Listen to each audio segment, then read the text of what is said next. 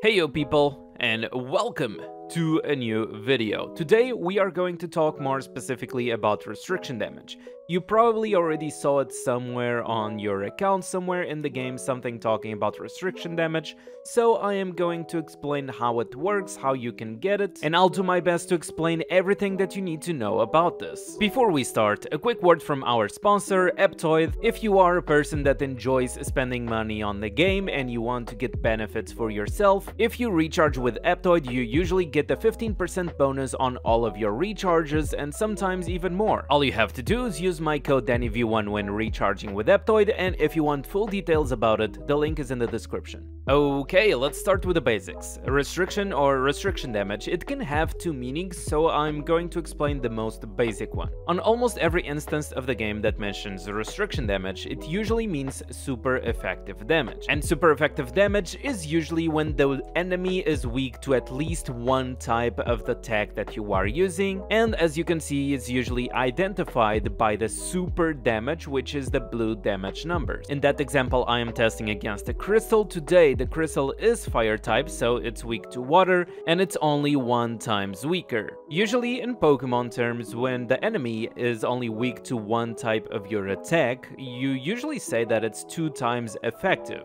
While in other situations, for example this Volcarona being bug and fire type, it's weak 4 times to rock, because it's 2 times for bug and 2 times for fire, so if we use a rock move, now we achieve the golden damage. But of course there are exceptions, okay? Just because you see golden damage, that does not mean that you are doing 4 times damage. And this is where I talk about the next topic, which are restriction multipliers, or things that increase your restriction damage. Previously, our Volcanion was only doing blue damage, and now with the Resonance Shadow Mewtwo X on the team, we are now dealing gold damage, and everything is thanks to his passive, which during battle all ally Pokemon deal increased 50% restriction damage. This means that Volcanion is doing 50% more damage with any attack that he uses that is super effective against the enemy. And if you are still confused about the difference between blue damage and gold damage,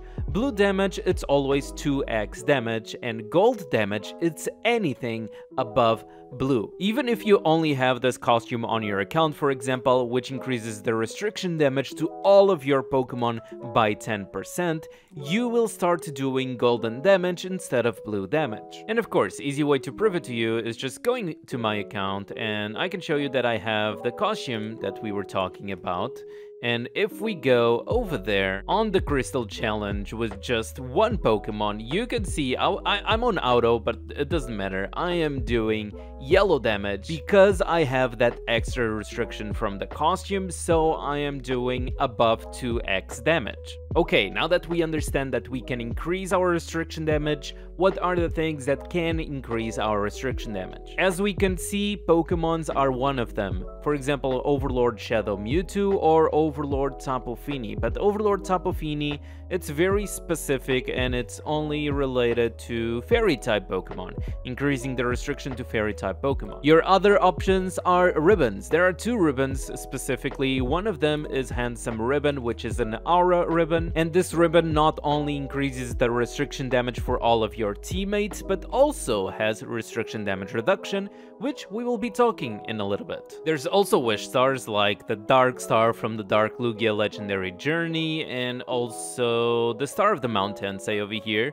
from Ash Pikachu Legendary Journey. One of the most common ways on the end game players is also the Cinnabar Ho-Ho set, because on the level 80 of the Cinnabar Ho-Ho set, I know it has some bad translations, but it says counter damage dealing plus 50% when it's below 50% HP. This counter damage dealing is basically super effective damage, aka restriction damage. There's also the Pokemon Fence. I have Snorlax over here, which gives me 6% extra restriction damage. And if there are other important ways that I forgot to mention, please let me know in the comments. But of course, the same way that you can increase your restriction damage, you can also reduce the restriction damage that you receive. For example, over here against Sunrays, if I use my fighting move against Shield, in this situation, because this player has restriction damage reduction, I will not do the golden damage that I was doing against the Crystal, and instead I will be doing actually white damage. And let's try once more, and it's white damage.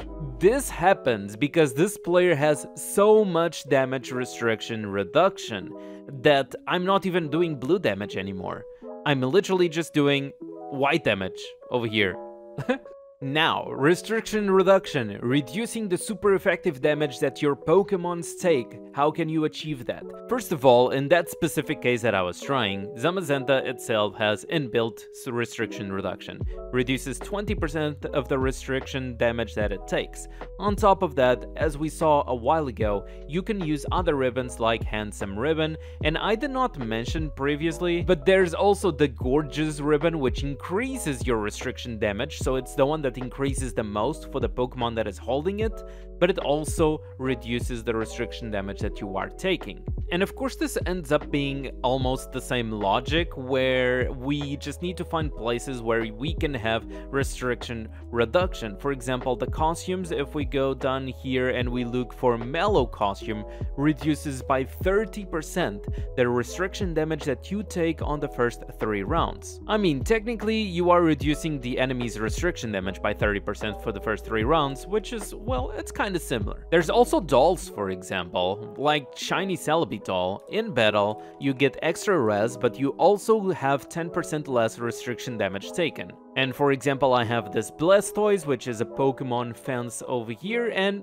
as you can see, restriction damage taken, minus 6%. And yeah, there's also Wish Stars, for example, just like this Illusion Star, which reduces your restriction damage taken by 25%. And as I said a while ago, there might be other ways of increasing and reducing the restriction damage of your Pokemon. I am listing the most important ways that I can remember right now, but if I am missing something important, please let me know in the comments. But before we close the video, I just want to talk about another type of restriction. There are some Pokemons that if you go and take a look at their passives, if you go and take a look at their skills, they also talk about restriction over there.